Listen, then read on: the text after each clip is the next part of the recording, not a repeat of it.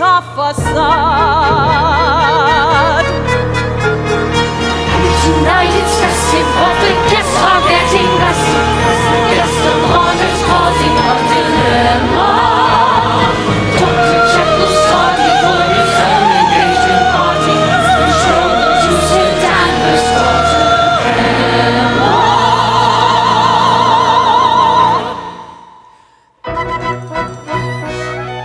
Who does this Jekyll feller think he is? Impertinence like that earns him a good flogging. He's lucky he lives in modern times. Today's penalties for heresy are not what they should be. I think Jekyll overdoes all this stuff about helping the poor.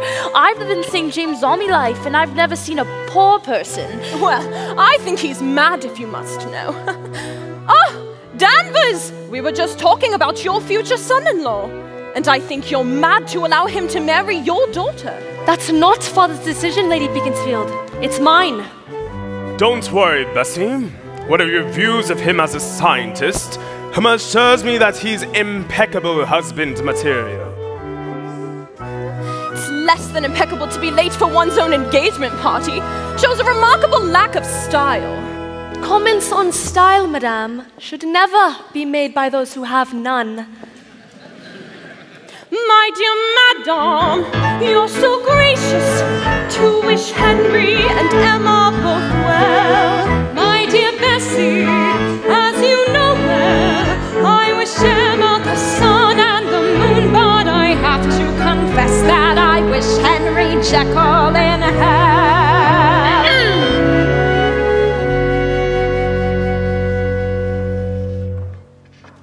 Emma, can this be you? What kind of man is this you've taken? Can you not see the kind of life that this would be? You are mistaken. Time to awaken before it's too late, before you forever determine your fate. But madam, if you could finally see what I choose to do is decided by me. From the day my mother died, my father, full of good intention, treated me as though I were a young child. Maybe his idea was just to wait until I grew up and then look at me and hope that I'd be her. It's easy to accept that from a father. He'd rather things remained the way they were. But when it comes to marriage, I must pick whom I prefer. I'm not the weak young thing you think I must be.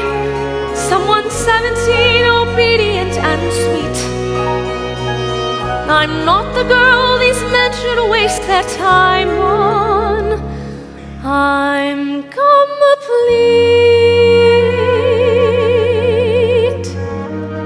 In Henry's eyes I see what I am meant to be.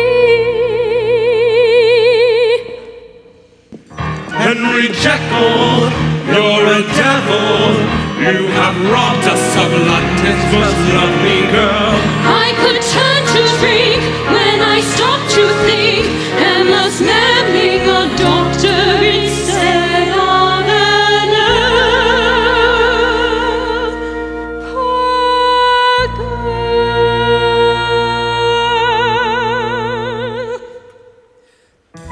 Ah, the late Henry Jekyll. Sir Danvers, forgive me. Nothing to forgive, dear boy. How's it inviting the guests after the wedding so you can appear to be on time? Sir Danvers, my lords, ladies and gentlemen, to the intolerably happy couple. Henry, may your research result in a discovery as wonderful as this one. To Emma and Henry. To Emma and Henry.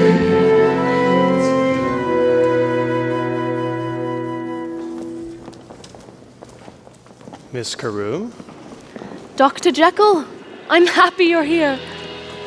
I try never to miss any social occasions attended by Leader Beaconsfield. Is there a Lord Beaconsfield? He died 30 years ago. Sensible fellow. You know, Henry, I sometimes wish you were as diplomatic as you are outspoken. I'll be outspoken if you'll be diplomatic. If you have presented my case today to the Board of Governors, I probably would have got what I wanted. You'll get what you want in the end, Henry. You always do. I don't have a choice. I must go on with the work I'm committed to. How can I not when my theories are true? And I will prove if I'm ever permitted to. Things are not wrong just because they are new. Henry, I adore you, always have done, always will do. And your dreams are mine. I will always understand, however hard the path you've planned, our lives will intertwine. Who knows where my work will lead me? Oh, where you will not need me. Emma, please, I beg you, heed me. Just don't leave me on my own. The only thing to fear is the unknown.